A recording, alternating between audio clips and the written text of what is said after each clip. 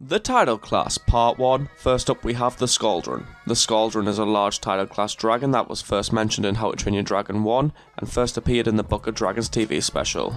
Unlike a lot of the dragons in How to Train Your Dragon, the Scauldron does not use fire.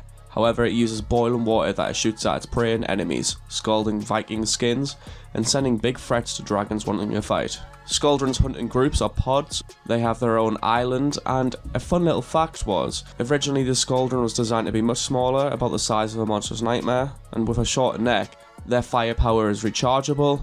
And unlike a lot of dragons in How to Train Your Dragon, the Scauldron can easily take down a squirrel because of the water conductivity with the lightning from the squirrel. The hot water from a Scauldron's blast is so strong that it can take the scales right off a screaming death. However, Scauldrons must stay in the water because if they don't, their skin starts to dry out, making them a true Tidal Class dragon. I hope you enjoyed these facts about the Scauldron. If you did, make sure to subscribe and stay tuned for more shorts.